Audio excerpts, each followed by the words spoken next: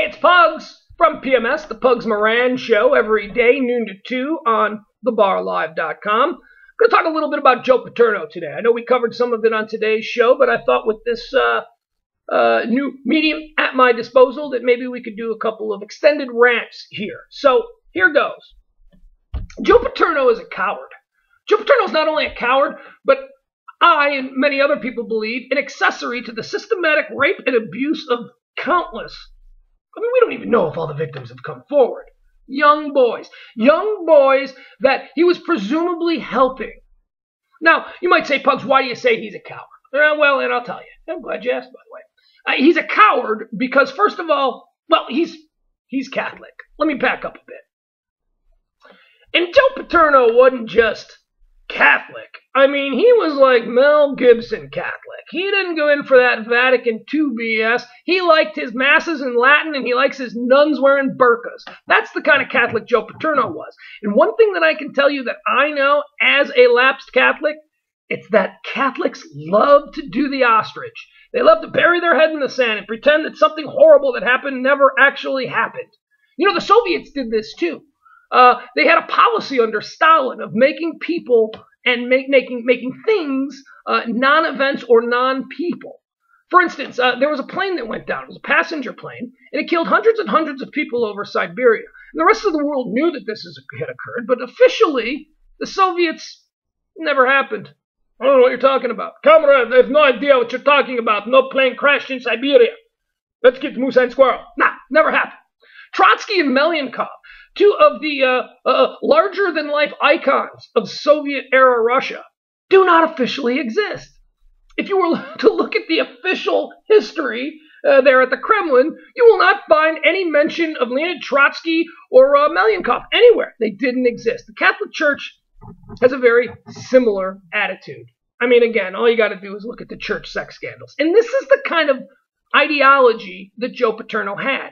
So in 1998, when it was revealed that his best friend and former defensive linebacker coach, Jerry Sanduskys, the guy who ran the children's charities and was just such a great man about the community.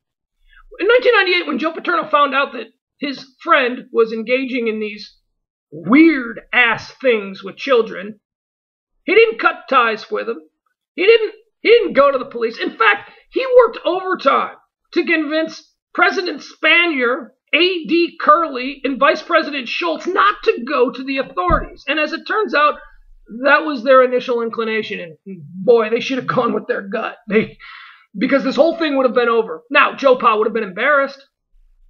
And that's a tough one. But hey, you do the right thing, bad things happen to people. If you do it, and if you handle it correctly, and what's the old saying? It's not about getting knocked down, it's about how you get back up. Well, Joe Paterno probably could have survived, and his legacy would certainly not be what it is now had he used that sort of ideology.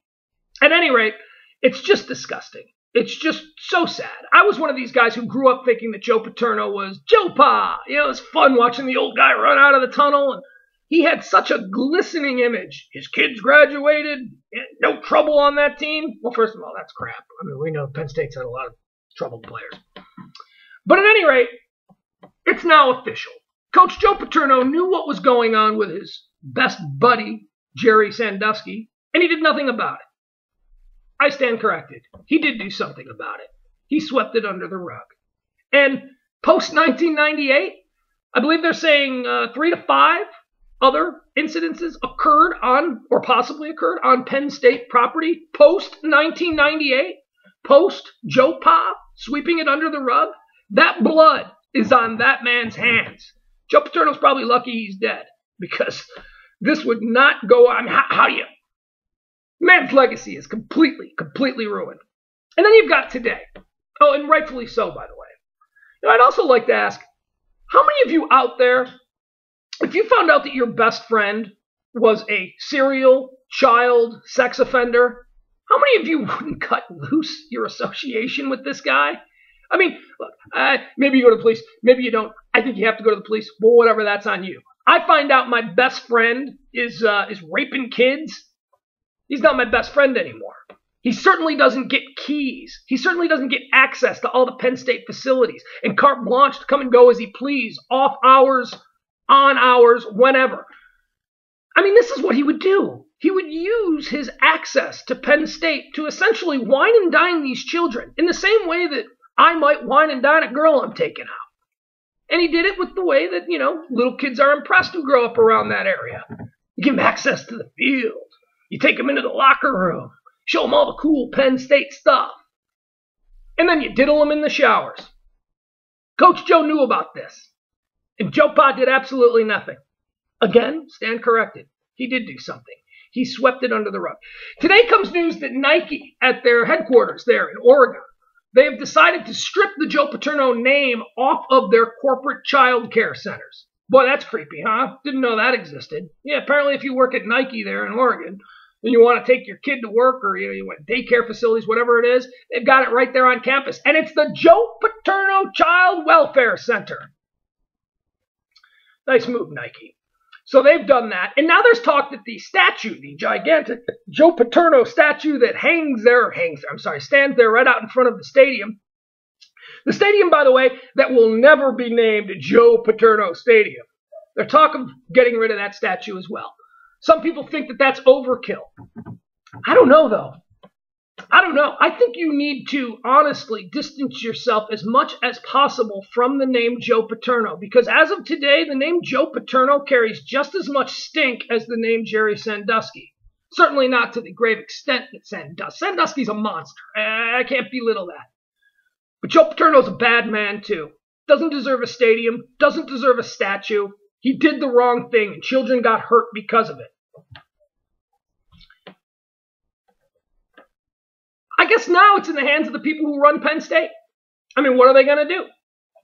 Maybe the people who run Penn State can take a lesson from the former Soviet Union. And when asked the next time, hey, how about that Joe Paterno? They'll simply answer, who? I'm sorry, we don't know who that is. Joe Paterno, now a non-person in Happy Valley. I'm Pugs Moran. Tune in to PMS, the Pugs Moran Show, noon to 2 every day at thebarlive.com.